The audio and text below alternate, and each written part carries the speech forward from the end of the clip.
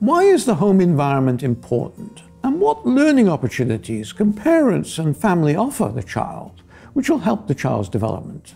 Stick around, and I'm going to discuss these in more detail. Parents are the most important educators of their child, and so the home environment is very important to children. We've studied many thousands of children from birth right through to adulthood. And we have collected information about what happens in the home environment for these children. And we collected information on many activities that happened in the homes. And we found that certain kinds of activities were consistently linked with the child's longer-term development. And when we analyze what is common about these activities, is that these activities offer a learning opportunity for the child. And therefore, we coined the concept of the home learning environment. And we find the home learning environment in the early years has impact on the child's long-term development, both educationally and socially. So what is it about the home learning environment that makes a difference? Well, as I said before, it's the learning opportunities. It could be learning to read, where the child and the mother read together. Initially, the mother reading to the child. And this could be picture books, could be story books, and so on. When the child's a bit older, you may get the child starting to recognize the words on the page, and maybe reading back a bit to the mother, and the mother can listen to the child reading.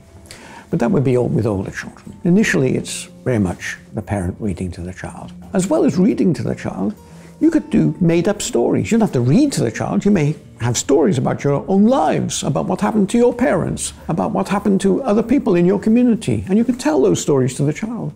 And those are learning opportunities for the child. But the other kinds of learning opportunities might be playing with numbers in the home, playing with shapes and letters, playing with jigsaws, learning a song, a poem, a nursery rhyme, Twinkle, Twinkle, Little Star.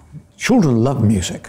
And so songs, poems, dance, etc. are all good examples of learning opportunities can happen in the home.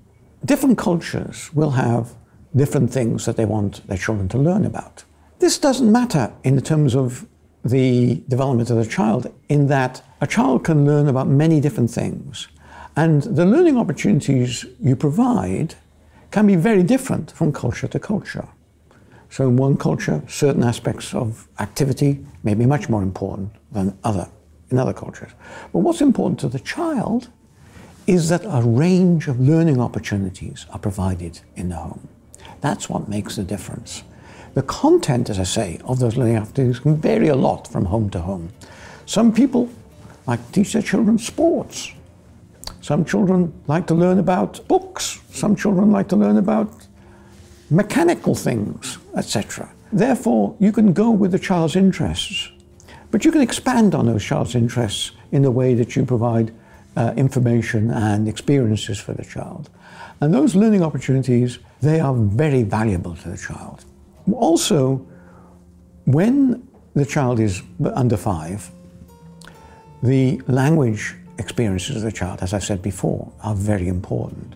So in these learning activities, enrich the language you give to the child. Talk to the child around the activities, about the activities, so the child can link the language to the activity itself. And this will enhance the child's language development as well as the learning activity itself. Okay? Also think about out-of-home activities which you could do. Visits to the library, visits to an interesting place.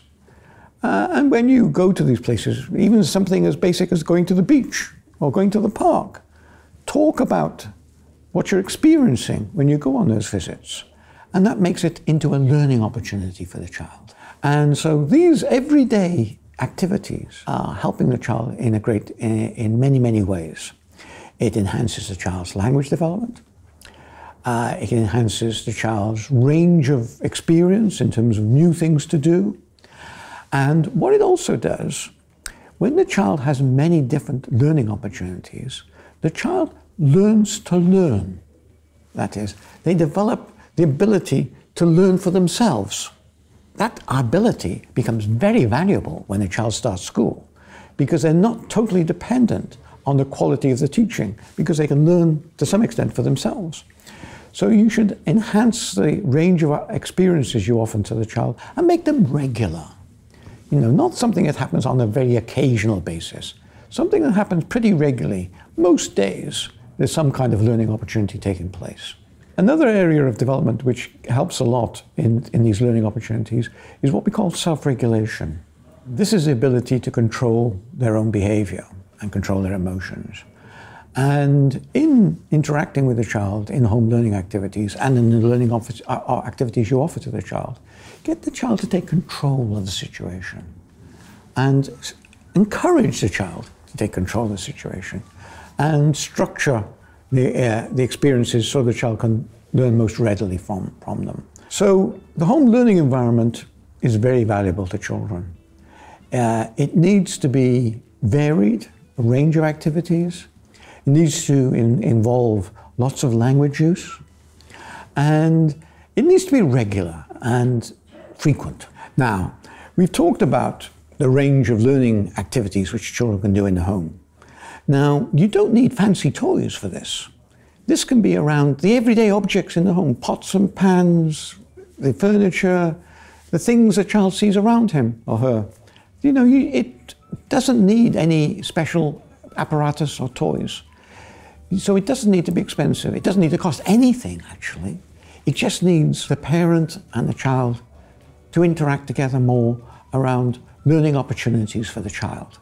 And those learning opportunities can be everyday objects, can involve everyday objects, everyday events, everyday experiences. And if you do that, your child will be better placed to deal with the world outside and better placed for their long-term development.